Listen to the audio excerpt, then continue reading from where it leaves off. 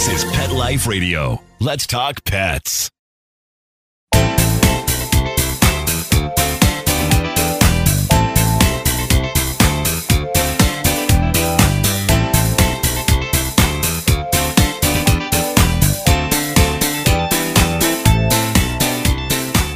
Welcome to Covered in Pet Hair, a boozy show for pet lovers on Pet Life Radio.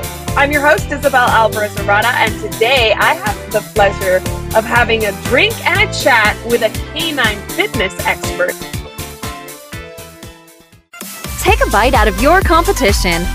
Advertise your business with an ad in Pet Life Radio podcasts and radio shows. There is no other pet-related media that is as large and reaches more pet parents and pet lovers than Pet Life Radio.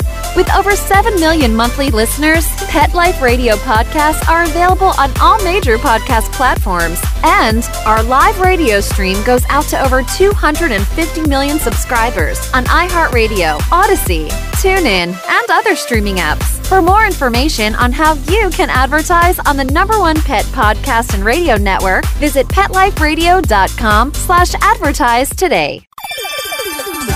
Let's Talk Pets on PetLifeRadio.com.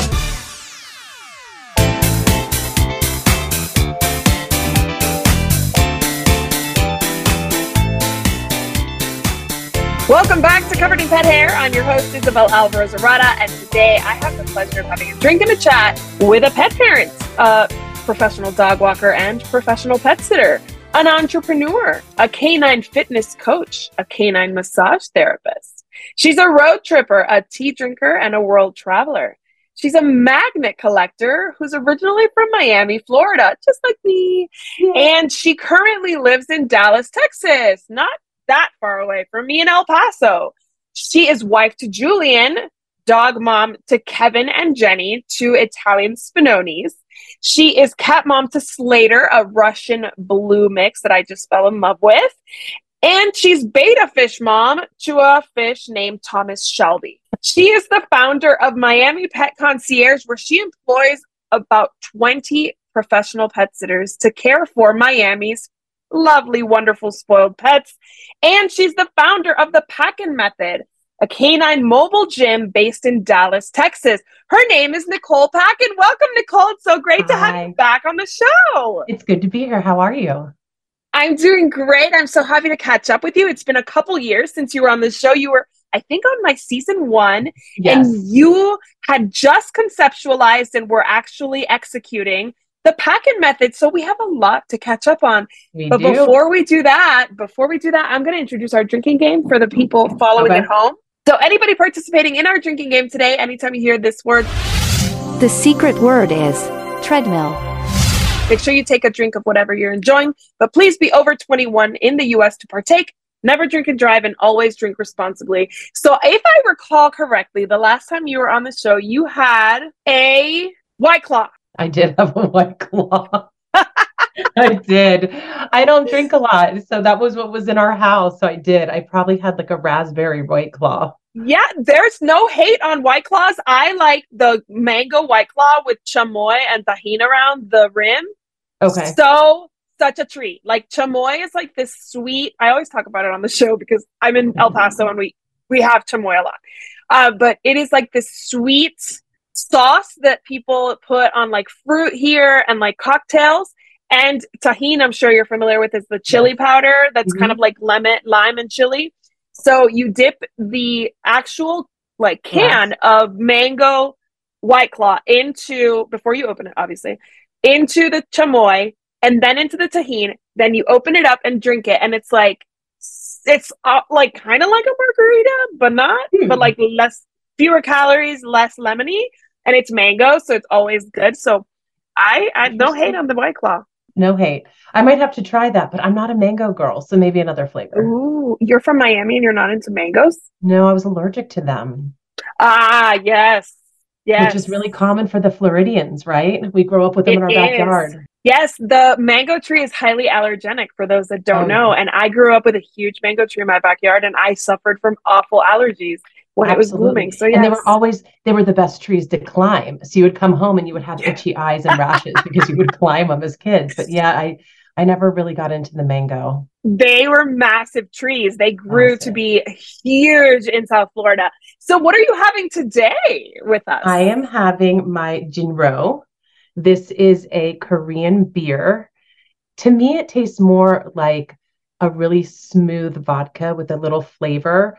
I would compare it to perhaps maybe a sake, but it is really great. And this one is grapefruit, but they come in different flavors. They come in pineapple and plum and strawberry and grapefruit.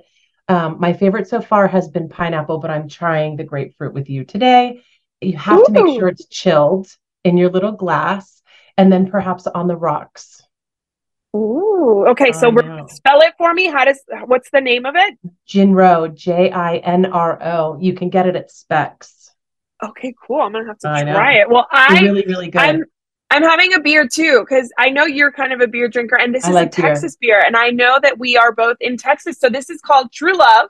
Ooh. It is a raspberry sour ale by Martin House Brewing Company, and it says made in Texas by Texans, and we are both Texans that love pets. And what is more true love? What is more true love than like investing in your pet's fitness? Like I can't think of more true love than that. Absolutely. So I am going to get into all that. Oh, wait, we have to cheers first, no? Oh, wait, yes. Cheers. Yeah. Cheers. Thanks for being on the show. Thanks for having me. Ooh, that's good. I want to learn. Good. I'm going to try it. I'm going to try it for one of my next shows. I'm going to have Absolutely. It's really good. I have it, and I'm going to shout out to you. Last time we did a Miami-based game, but today we're focusing on canine fitness. Right. So I want to play, working on canine fitness, I am going to play a game where I'm just asking you quick fire questions. So you have to do your best to respond very quickly to my questions. Are you ready to play? Yeah, let's do it. All right. I'm ready. I'm ready. You're ready. You were born ready. All right. What is canine fitness? I knew you were going to ask me that, and then all of a sudden my brain blanks.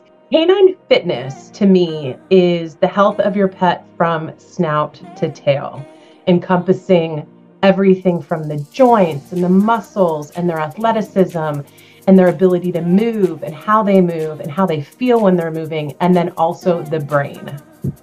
Are they happy? Are they stressed out? Do they have anxiety? To me, canine fitness is everything about the animal from the snout to the tail.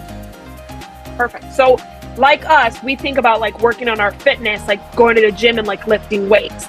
But really, when you're truly physically fit, it's your whole body that's physically fit. It's your whole body. Yes. You know, they say a happy dog is a healthy dog, but so many dogs are not happy because they're bored at home.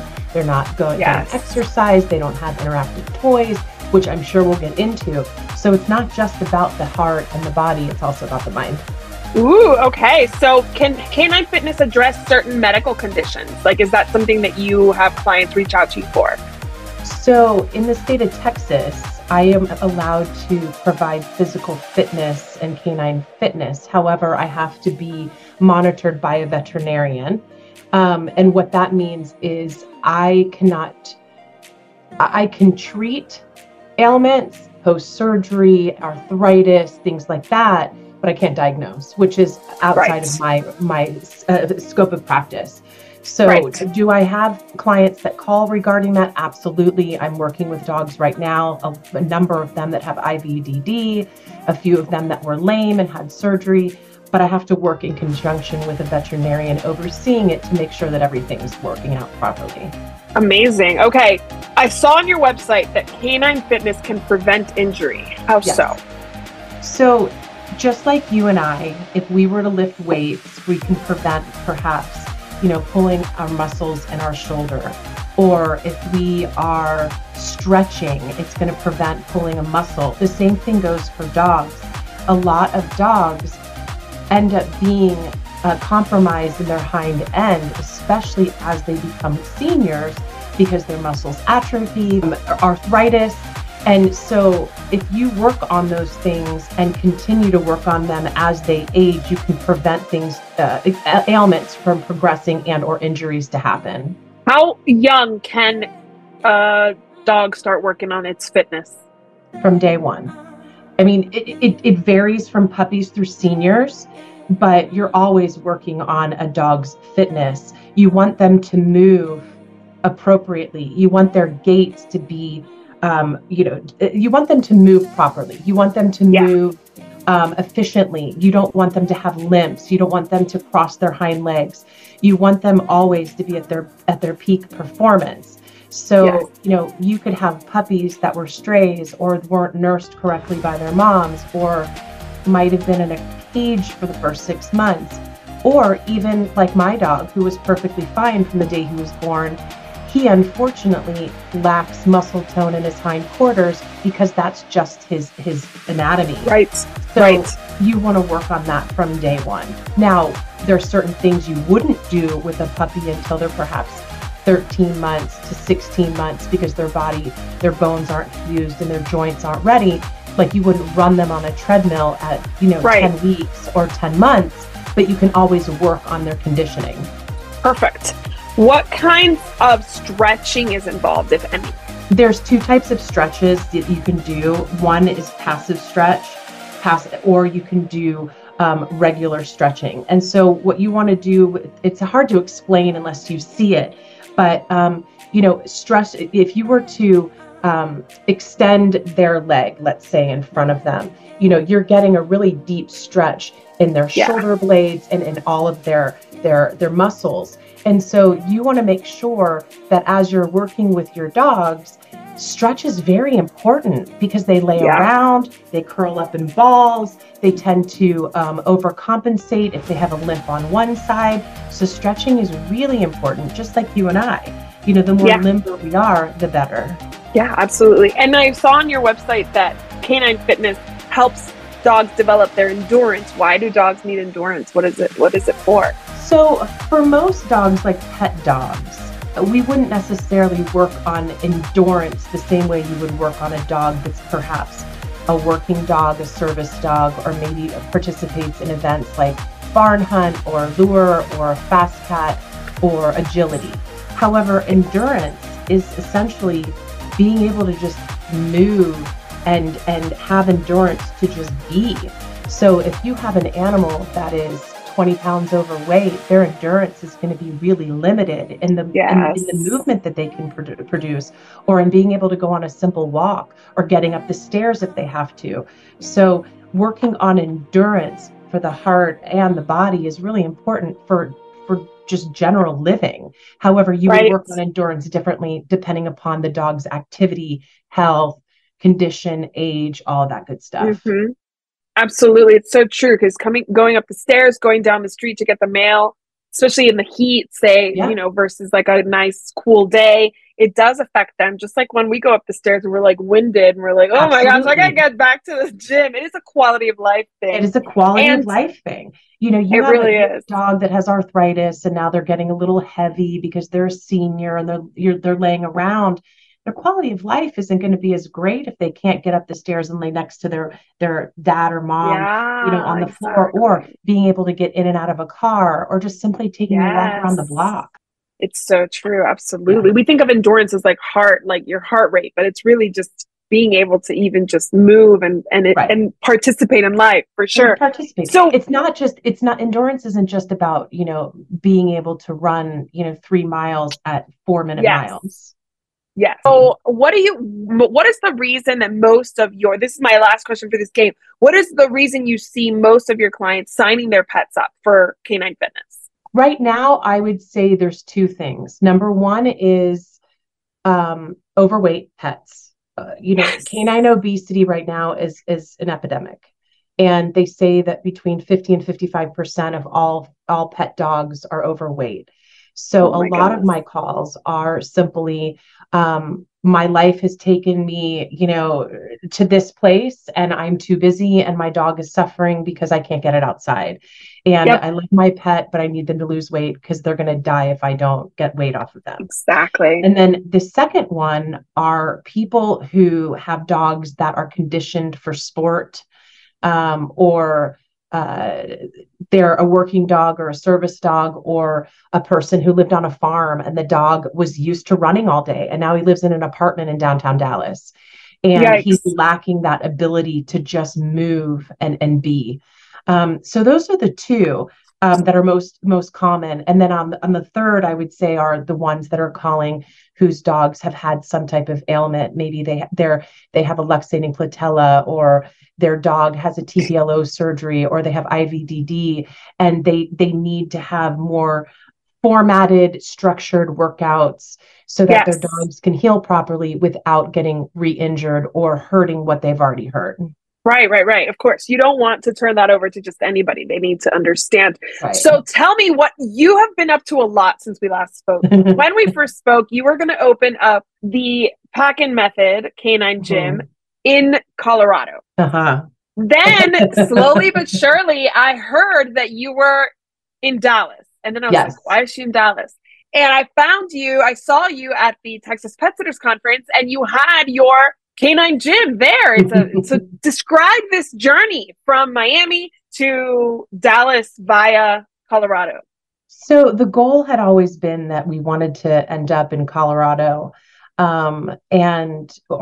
wanted to leave Miami. We wanted to explore, and our dream was always to go to Colorado, but we have family in Texas, and two of them include little ones that are 2 and 4, almost 5. Aww. And we wanted to be active participants in their lives. And I have been fortunate and blessed to be able to have raised my nieces and nephews on my side. They're older now. I have 8 nieces and nephews on my side that are between 19 and 14.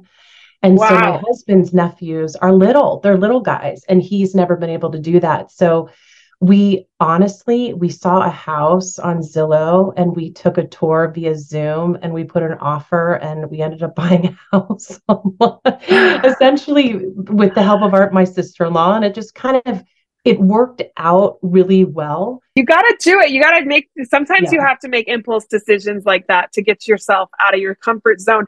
So you have a canine gym. Yes. Mobile canine gym. Describe it. For those who didn't tune in last time, describe what you offer your Dallas pet parents. So I turned a Ford Transit passenger van into a mobile dog gym. It's climate controlled. And inside I have 2 different pieces of equipment. I have a slat mill, which most people have probably seen online. It's a dog treadmill. The dog generates the motion.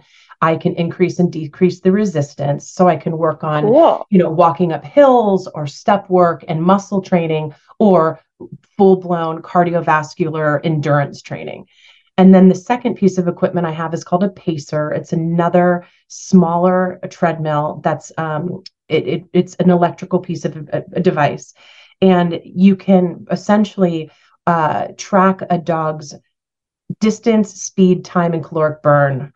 And so it's used differently, but the same, if that makes sense. So I can work them out the same, increase and decrease the resistance. However, on the pacer, I use that more for larger dogs, because the center of gravity on the slat mill can sometimes be scary.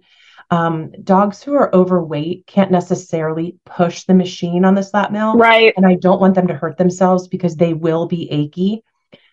Smaller dogs that might be in rehab, fearful dogs, and some of my incredibly, incredibly intelligent female dogs, because they get on the slat and they're like, I'm not doing this. And then they get on the pacer and they're perfect. So it really depends on the animal, what we're working them for, and where they are physically, because not every dog can get on a slat mill and immediately move it. They'll hurt themselves. Got it. Yeah, it sounds like a lot of work. I'm exhausted just thinking about it. It's like one of those manual lawnmowers that you have to push. Yes. We had one of those in Miami. we had one, and we used it maybe twice, because it's a lot of work. Well, I can tell you, one day I am out there pushing that thing, and a gentleman walks by, and he looks at me and he said, either you lost the bet, or there's a bet happening in your house. And I said, there's a bet. My husband didn't think I could do this. And he's like, I hope you win. And I'm like, I'm going to win. It was the last time I ever pushed it. Yeah, I never tried it. It was my husband's idea. I was like, I'm not doing it. There's one thing I don't do in this house, and it's lawn mowing. So I literally draw the line there. I don't care what machine you give me. I'm not doing it. So what have Dallas pet lovers, pet parents, dog parents told you about this? Like, are they super receptive to it? Was there a learning curve? Tell me about that. So I have gone about this very, very, I go about this slowly with people. They need to marinate on it because what's happening is they see this online. They're seeing it. Mobile gyms are popping up all over the Yes. country, and people are seeing it online. And unfortunately, there's an educational piece to it because everybody nowadays wants instant gratification. So the question 100%. isn't, why is this important for my dog and what will my dog gain from it? It's how fast will they do it? And I want them to run and I want to film this for Instagram. And so I go about my business differently than most that you've seen online. I make sure that the animals are happy and content in the van. You have dogs that hate cars, and now you're Right. asking them to get into a strange van that smells like other dogs to get on this device to perform essentially a service for me. So Yeah. I go about it incredibly slow and methodically. So, it takes some dogs. I've had dogs where it takes 2 and 3 times just to get them in the van, get them on the machine and Yeah. lure them with food, where then you have other dogs that pop on there and they're ready to go. I've not had anything negative in Dallas. People are excited about it.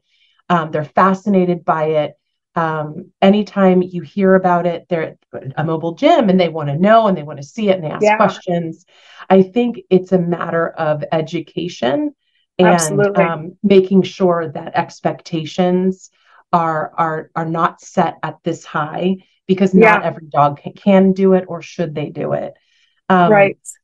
with Yeah. my background being with rehabilitation and animal behavior, I go about it a little bit differently than maybe other people. So Yes. the owners are there the first time, and I walk them through Okay. what their own, what the dog's going to look like, and I explain to them that the dog looks like they have, sea legs. They're a little bit shaky in the beginning, and then I'll explain how they come to getting their regular posture and when their gait starts to perform naturally, and you see the shift. And if an owner has the patience to get through that, then it's a marriage. I've only had one dog here that just he couldn't do it. He shouldn't have done it, and we retired him after 10 minutes. We were going to break him, Oh, and it wasn't right for what him, was and that's it? okay. What was he too old?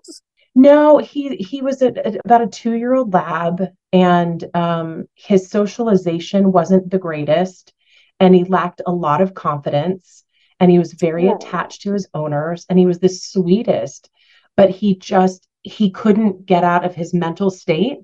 yeah. And this isn't just an exercise for the body. Right. This is an animal learning something new. And for those dogs that grasp it, you see them, like their confidence is there and their behavior changes, and they stop ripping up, towels in the house, and they Yes. stop chewing themselves. This guy just couldn't get out of his head, and Mm, he needed training before he got got it. into my van. Yeah. So I will not work out every dog if I feel like they're going to have a bad experience, because this isn't Yeah. about a bad experience. I want them running in there being like, yeah, Yay, it's fun so time. Yeah, like my kid at Urban Air, like he runs around in circles and runs and jumps on trampolines by will because he loves it and he likes loves it, it. not Right. because I'm forcing him to jump on a trampoline, right? So Right. there's a lot of consent there, which I think is so important, right? You want them to willingly participate in this exercise, not be forced to, because then it doesn't have all the benefits for the mental, No. physical, emotional wellness that you're trying to achieve.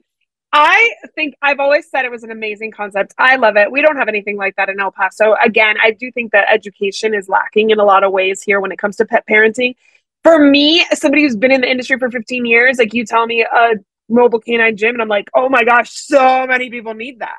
But for somebody who maybe just got their first pet, they're like, my my dog plays with the neighbor's dog. Totally different. Totally Totally different. different. And the education piece is the way I explain this to people is what they'll say, why does my dog need it? They go to the dog park, they have play dates, they go on walks. So the way I explain it is a dog walk is sensory. They go out, they sniff around, they pee, they poop, they chase squirrels, they look at lizards, they look at cars going by, but they're stopping and starting. And at the dog park, it's a social, social, right? They go, they see people, they see dogs, they're stopping and starting. But both of those activities are not 30 minutes of non-interrupted exercise. So then you get these guys on the treadmill and they are going for 30 minutes. They're not being interrupted. They're not pounding on concrete. They're not getting body slammed by dogs, and it's controlled. So now, and they have to, if they're on the slat mill, now they have to propel the machine. So they're learning a new skill while gaining confidence and getting that burnout that it doesn't matter if it's a Chihuahua or a Great Dane. They need to sweat. They need the burnout. And so that's how I explain it. And then once people are like, oh, I get that. Samson, when we go out for a walk, it's like he sniffs every blade of grass, and an hour after we get home, he's not exhausted. I'm like, that's why. And then the other thing is, you're in El Paso and we're both Floridians. It was 104 degrees the other day, heat index. And so the concrete is just on fire. The dogs can't walk. And you don't want to go out there. It's horrible. So, whether it's storming or snowing or raining or just you being lazy, it's an option. Yeah, no, it's a fantastic option.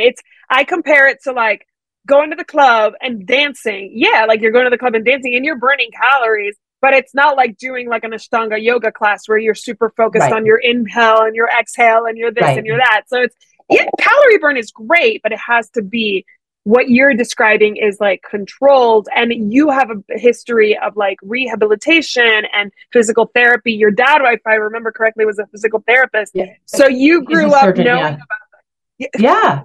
So my dad was an orthopedist. So I kind of grew up in that world. But I couldn't deal with blood and people. Yeah. I can deal with it on pets, but not on people. I think I definitely think the career path you chose was a less messy one. Even though pets can be messy, I think surgery definitely would. Well, I want to take a break right here. And when we come back, I want to actually dig into something else that you offer Dallas pet parents, canine massage. So don't go anywhere. I will be right back with Nicole Packin. Molly, here's your dinner. Zeus, that's not your food. Don't let that happen to your precious cat. Elevate your cat's eating experience with the Cat Tree Tray. The Cat Tree Tray keeps your cat's food off the floor and conveniently located on the cat tree. It's the perfect way to eat. It's a beautiful wrought iron tray that easily attaches to your cat tree and keeps dogs and other critters out of your cat's dish. A must for multi-pet households. There's a 6-inch tray for large bowls and a 4-inch tray for smaller bowls. Purchase your Cat Tree Tray today. Go right now to cattreetray.com. That's cattreetray.com. cattreetray.com. Let's talk pets. Let's talk pets On Pet Life Radio. Pet Life Radio. PetLifeRadio.com.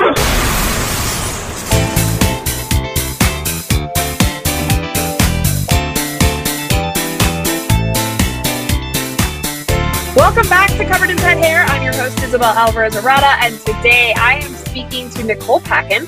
She's the founder of Miami Pet Concierge, who has been around for a long, long time helping pet parents in Miami, and she recently launched the Packin Method in Dallas, Texas. She also happens to be a canine massage therapist. So I, Nicole, would like to learn more about canine massage. As somebody who has tried a lot of maybe woo-woo things with my pets, I have never had my pets have a massage. So I have a lot of questions, and I'm going to ask you some of them. In game number 2, I named this game Dog Heart Warm Hands because I have all sorts of questions about massage and dogs. Are you ready to play? I am ready to play. All right. If you can, would you give me the top 3 benefits of canine massage from your perspective? Absolutely. It helps with circulation. It helps with muscle recovery, and it helps with behavior. Ooh. Oh, yeah. All 3 different areas. Okay, I wanna get into the behavior real quick before I go to my next question. How does it help behavior? I thought I had a feeling you were going to get tripped up by that one, because a lot of people are like, wait a second, what? So the simple explanation is, when we go and we pet dogs, people's instinct is to pet. And it's that fun pet. However, when you have a dog that has perhaps had abuse in its life, they have anxiety, they're not confident, they're insecure, now they have to sit and stay still while someone's essentially petting them very differently than what they're used to.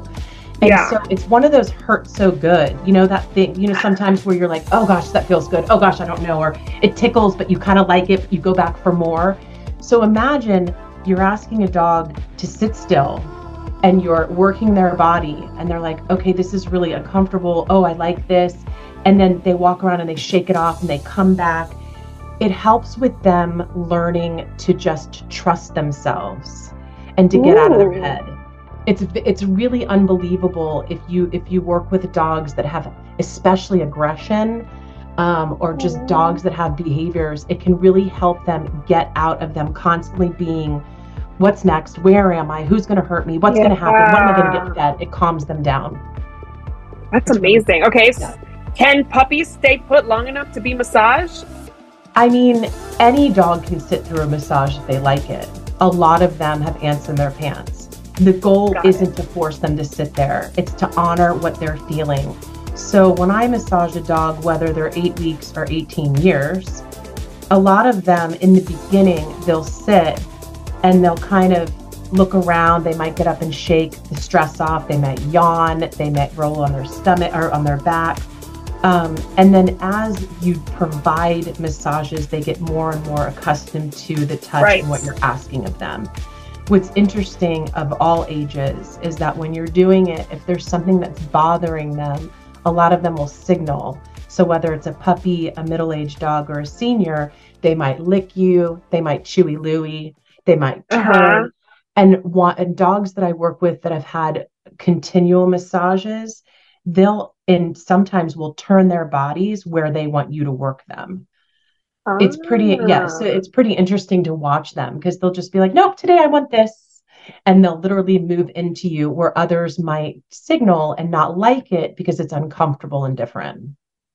Yeah, no, that sounds great. That sounds amazing. I would do that too. It's the same way we would say, like, I'm tight right here. Can we work a little extra on the shoulder, just like with your massage therapist?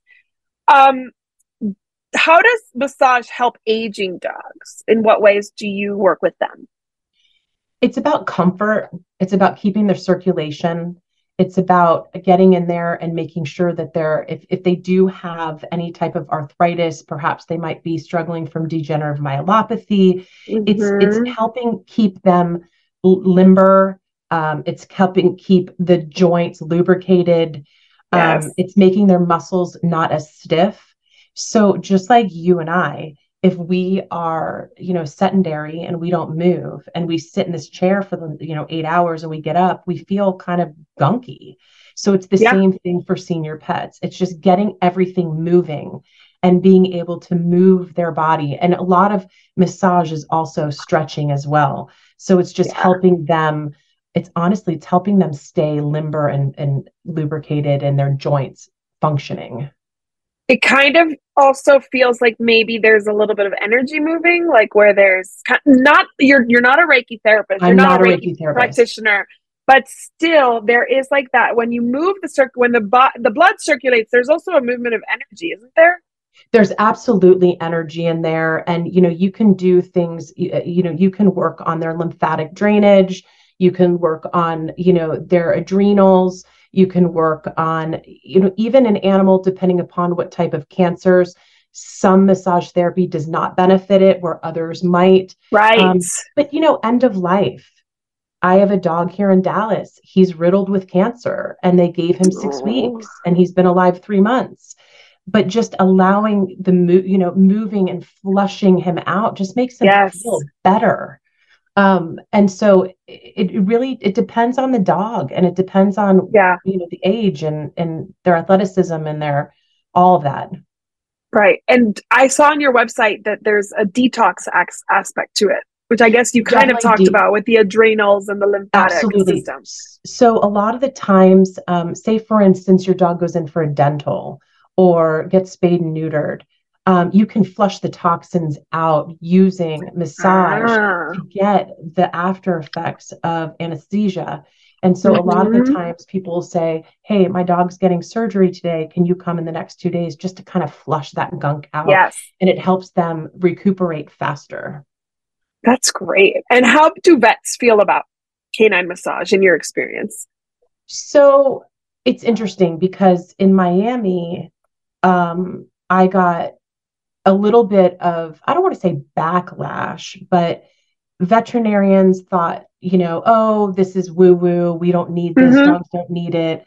Put them in crates for 10 weeks after neck surgery and then have them do physical therapy. And coming from, an orthopedic daughter who knows that after surgery, the best thing you can do is get your body moving to flush. I don't really agree with that. Here, I've had a lot more positivity, and I think that I think the vets here might be a little bit more progressive, but they understand the importance of it.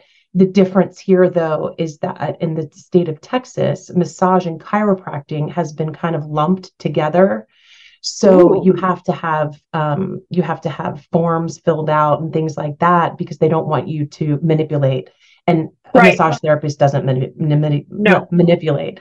But here it's been really receptive, and especially dogs that are working and what I mean by working is recreating the same movements. So maybe they're pulling a wheelchair or winding in the weaves or, working. It's the same repetitive movements that they need work on those muscles so that they don't get into any, trouble or injury. Right.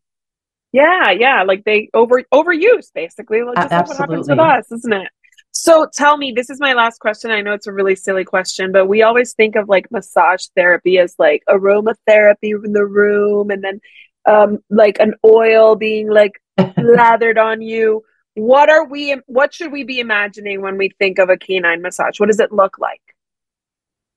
Quiet room. I will normally do it in a client's house. I can do it in the van, but I prefer to have more space. Always want them to be comfortable. So on their favorite bed, on their favorite blanket, on the, wherever they enjoy it. And then depending upon the animal, I use essential oils to help calm them. You can mix, I prefer using a little bit of peppermint and a little bit of lavender and a little wild orange. And you can just spritz it around there to kind of calm them. And believe it or not, depending upon the dogs, I will play massage therapy music for. Only because some of them really like it. I mean, some of them really, they kind of get into that like Zen mode and they just kind of chill out. So it depends on the dog.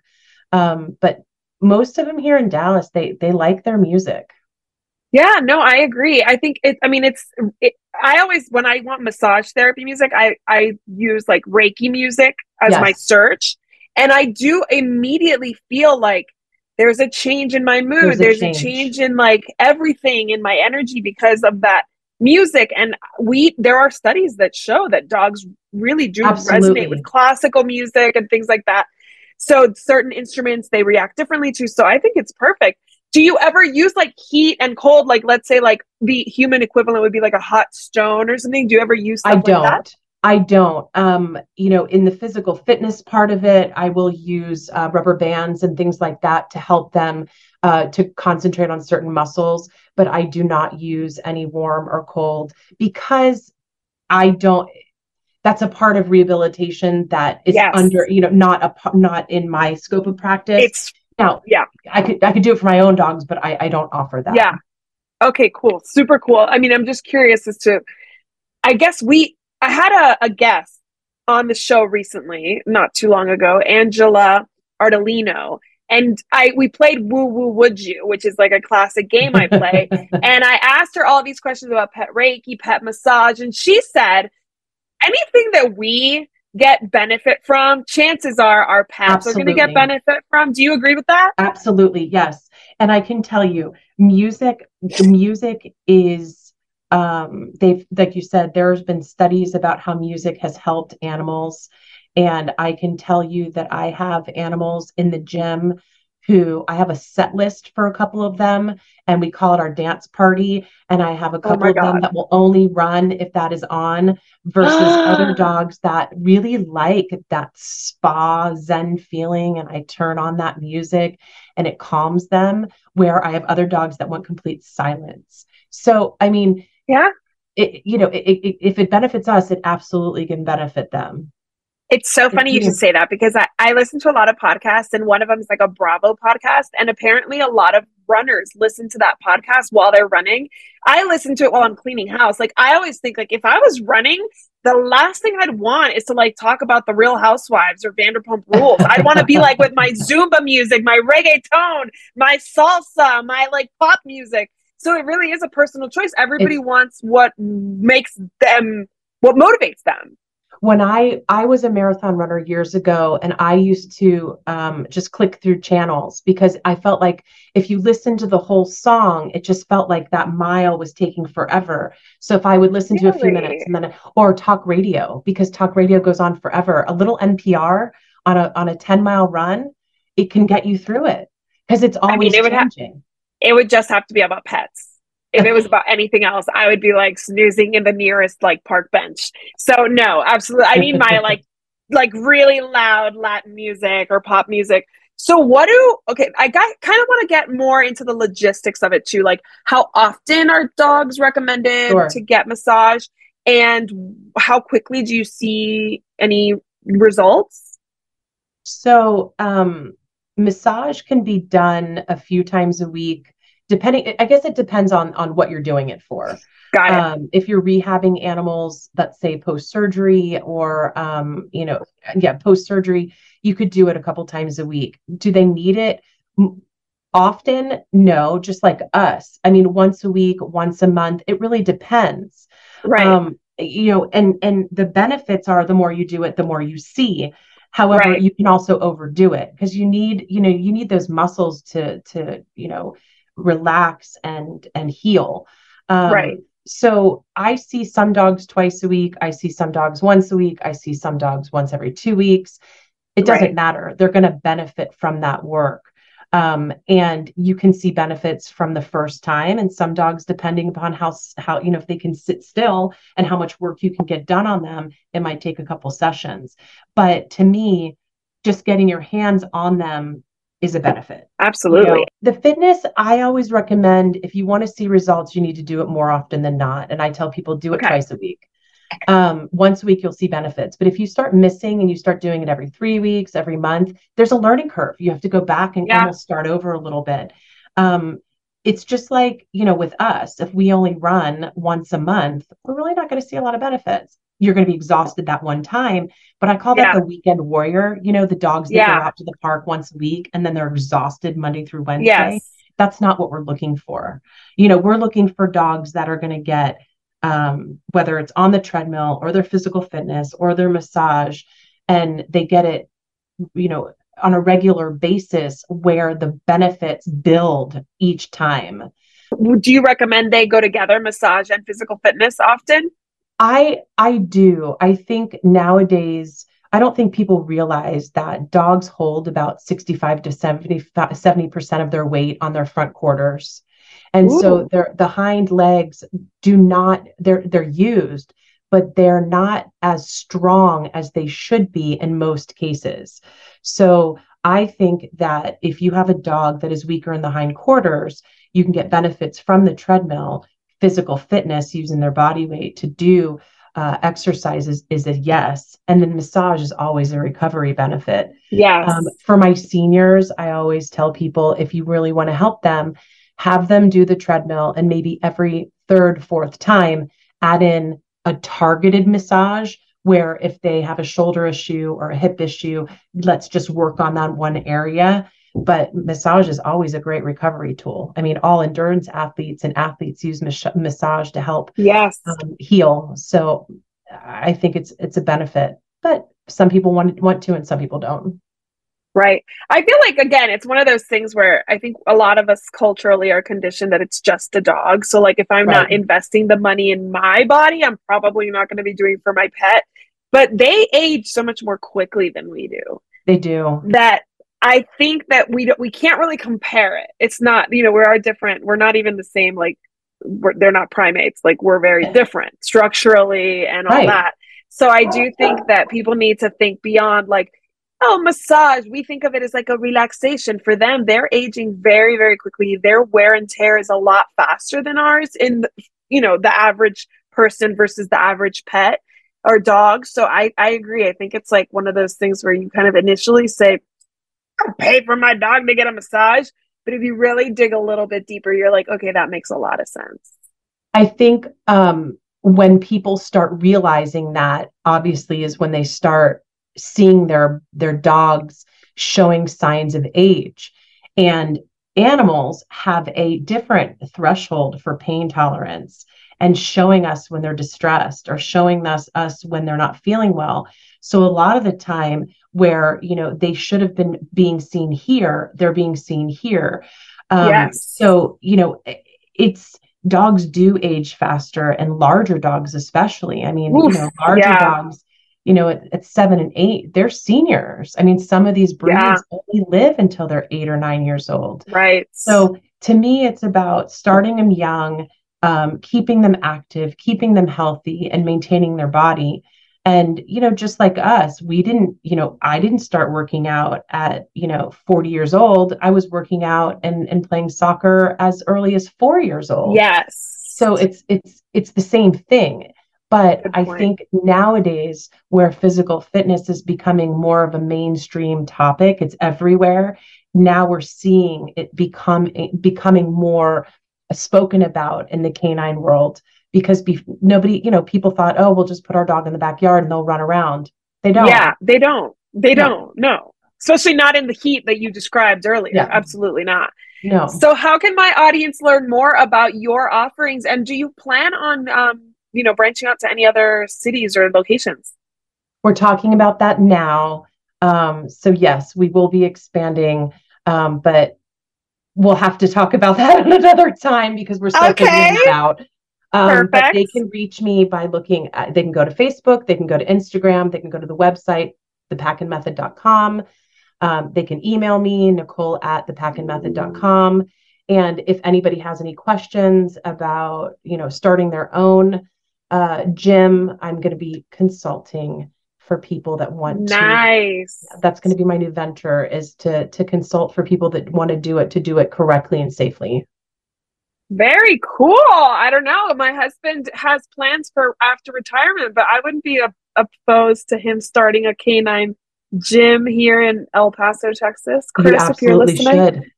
There was one actually in Houston they were selling, and I was looking into that, but really? Yeah.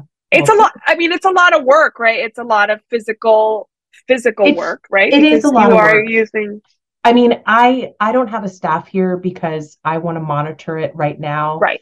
And I think that it's easy. You can easily start it, but I think that if you don't have the knowledge and you don't have the time working with dogs, it could be a disaster. Yes. And I say this to anyone that's interested in this. This is my PSA.